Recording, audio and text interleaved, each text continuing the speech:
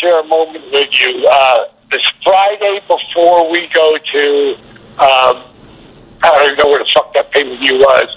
Before we went to Spring Stampede, every finish was a scout. Here comes the NWO. Right. And some guys at Diamond Cutters get left laying. Yeah. That was just like, that was it. Yeah. Every fucking time. And Arn Anderson came in to the booth. I'll never forget it. Mm-hmm. And you know, Macho to say, Macho, okay, listen, you're at the Diamond over tonight. That's the thing. You just didn't do that because he had his own deal.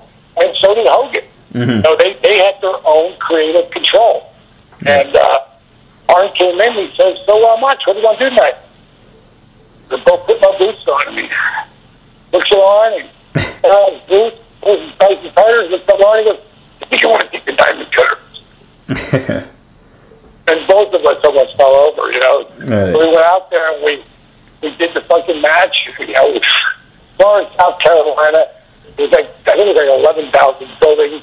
They were so fucking jammed in there. Yeah. The place was fucking hot as fuck. Fucking Randy shut me down. Fucking I fought back and he shut me down.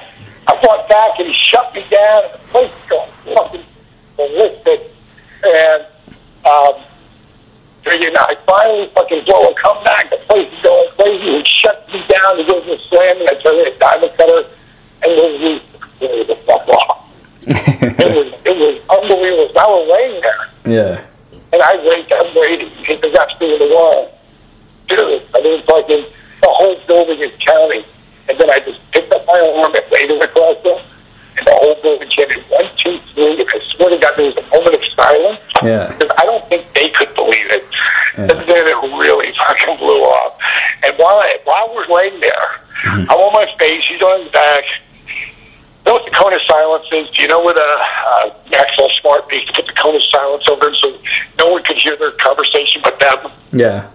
You know, well, that was a funny thing I did on Maxwell Smart back in the day. And I felt like the cone of silence was lowered over us. In the middle of the fans going crazy, I heard Savage go, well, I guess we got our finish for Spring Stampede. Yeah. And he wanted to hear how the people were going to buy it or not.